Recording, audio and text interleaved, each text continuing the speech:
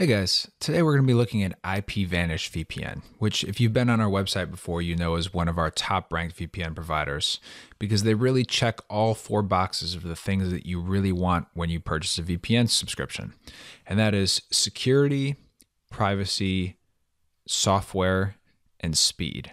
And IPVanish is one of the only providers that really nails all four at a pretty affordable price. And we would say they're priced about in the mid-range of most VPN providers. So before we dive deeper into their software, which you see right here, we're going to just take a quick look at the company and show you what they've got going for them. IPVanish is a true zero-log VPN service based in the United States. Zero-log means they record no information about your online activity, and they don't even keep a record of your server connections or IP addresses you've been assigned by their service. All their plans come with a 7-day money-back guarantee, and their pricing ranges from $6.49 a month on a 1-year plan to $10 per month if you decide to go month to month. And actually, we have an exclusive offer through IPVanish that if you sign up through our link below, you're going to save an extra 20%. So we're just going to do a brief overview of everything IPVanish has to offer. In terms of speed, they're one of the fastest VPN providers in the world. We've done speed tests over 100 megabits per second, even when using the strongest 256-bit encryption that they offer. The reason they're able to deliver such fast speeds is because their parent company actually owns much of the data infrastructure in the United States that's used to transmit data using fiber optic cables over long distances. So they can flat out offer faster speeds than their competitors. In terms of privacy, IPVanish is a true zero-log VPN provider. That means that they don't monitor or record your online activity, and they don't even keep logs of the IP address that you've been assigned when you connect to their servers. This is to protect both themselves and you. In terms of security, they use the industry standard 256-bit AES encryption. And they also use SHA-256 for authentication. That prevents man-in-the-middle attacks or other things where people would try to mess with your traffic. Other VPN providers are still using SHA-1 or SHA-1, which is known to be vulnerable and is actually proven to be insecure within the past year. And finally, in terms of software, they have apps for every major platform, including Windows, Mac, iOS, and Android. They're also compatible with Linux, Chromebook, and you can even install IPVanish directly on your VPN-capable router.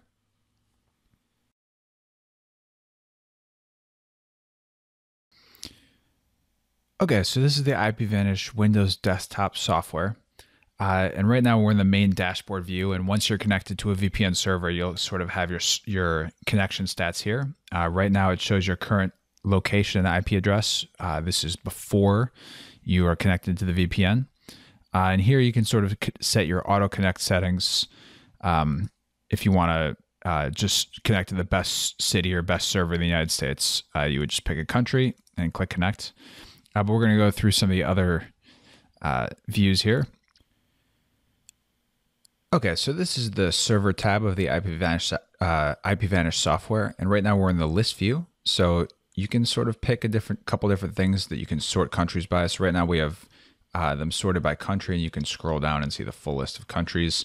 You can also type the name of a country that you want to see, and it'll quick filter it for you, everything that matches that either by city or country. So you could type Las Vegas, and it'll show that.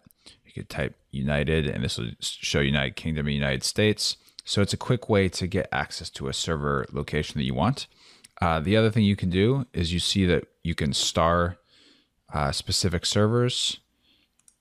You can add them to your favorites list so that every time you go down here, they're always right at the top. And you can quickly select your most common servers, and you just would double click to connect.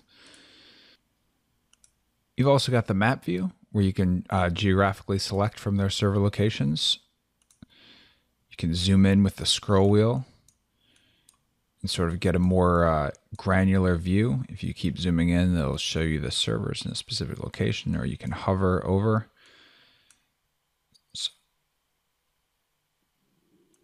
And it shows the number of servers in that location. So you can see all over the United States, these are the different server locations you can connect to, and then you just click one and hit connect. Okay, so we're going to connect to a server really quick just to show you how easy it is. You can do it from the map view if you want, and literally just pick a country from this map, but we're going to do it from the filter view just because we feel like it. So let's make sure it's OpenVPN and any country, and then we're going to filter and try France. So I'm going to click on France, double click, and then hit connect. And it usually takes about 5 to 10 seconds to do the VPN handshake and initialize the VPN connection. And all right, that's it. We are connected to France, and it'll show you a new IP address up here, which you can verify with a tool like iplocation.net. So we're going to hit the refresh button. And you can see that it shows the IP address right here, same one as in the software. And if you scroll down, it shows your IP location is in France. So that means everything's working properly. And then if you want to do a little further verification of how well your VPN connection is working, we can go into the settings, and you can actually look at the VPN client logs to check and see what type of encryption is being used. So we're going to go to the OpenVPN log. Let me pull that down for you, and then you're going to scroll to the bottom for the most recent connection. And what we see here is it shows you, okay, we're using the Cipher AES 256-bit CBC, and you're using the SHA 256-bit HMAC authentication, which is now the industry standard, which IPVanish uses for all OpenVPN connections.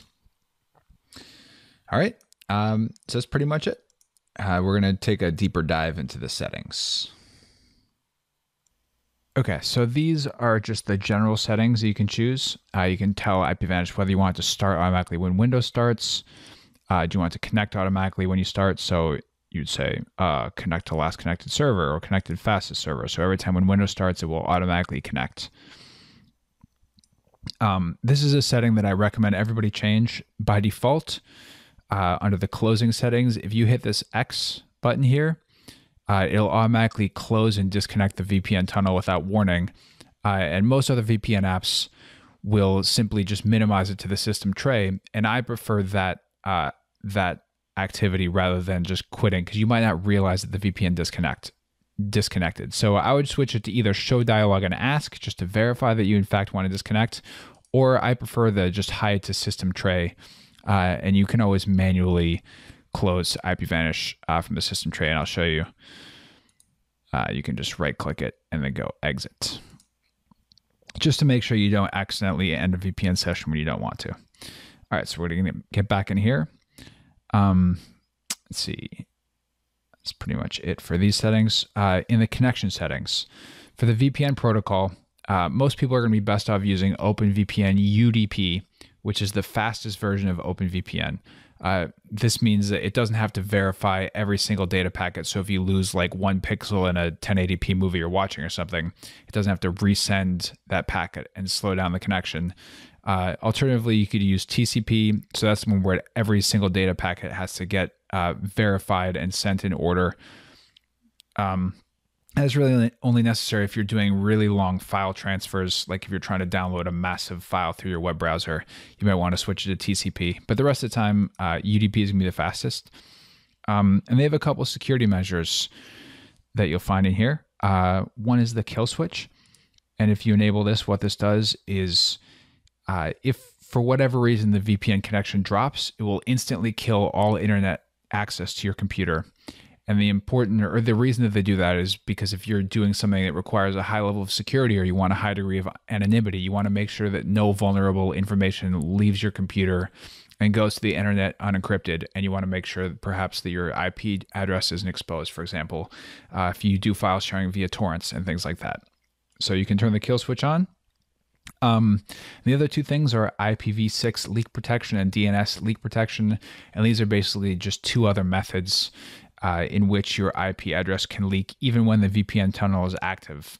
We have a guide on this on our website that we'll probably link to in the video notes. But basically all you need to know is that you are best off just keeping them both enabled.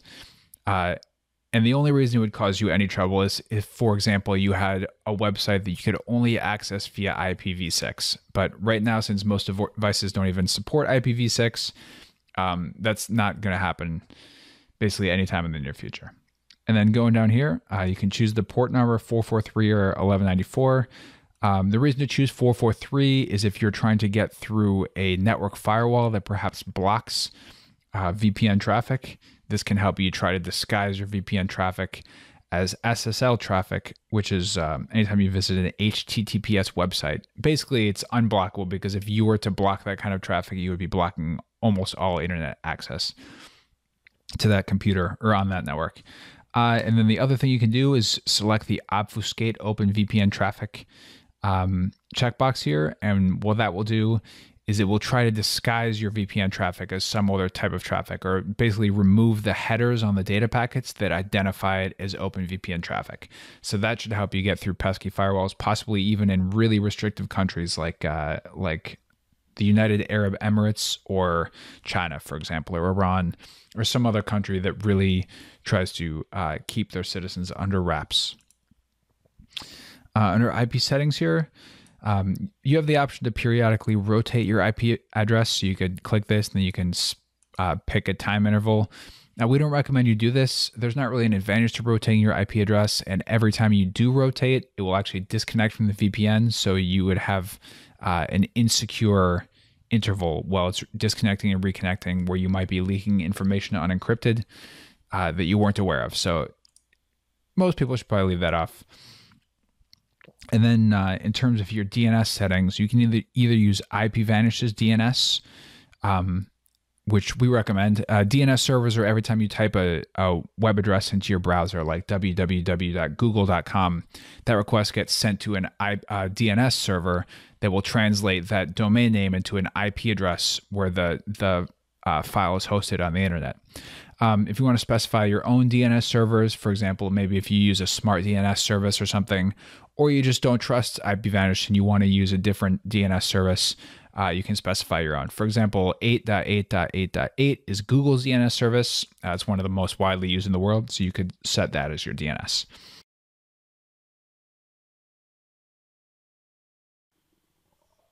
So one of the most common reasons people choose IPVanish is because they hear about how fast it is. And the reason IPVanish is fast is because their parent company actually owns some of the data backbone networks that crisscross the United States. And this is how ISPs actually transfer data between each other to give their customers access to the internet at large. And so because they own this data infrastructure, they can offer faster speeds than any of their competitors at a better price. So right now we're on a 50 meg connection. We're traveling, and we're going to show you how fast we can or how fast the speeds we can get while connected to IPVanish. So right now we're connected to Chicago, a Chicago server in the United States, which is about 1,000 miles away from us right now. So we're gonna just run the speed test here.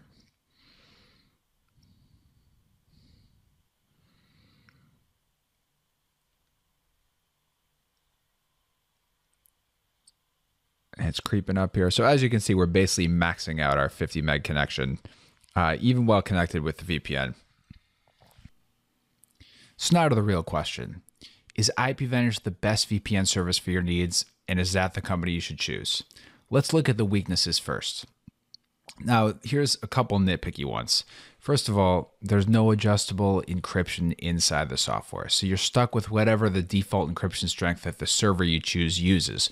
Usually that's going to be 256-bit AES encryption, which is extremely strong, but sometimes it's not quite as fast as 128-bit encryption. So if you're doing a low security thing like streaming video or something, but you still want the VPN connectivity, the speeds might be a bit slower if you have a slow connection. But we hear from the support team that that feature is coming soon.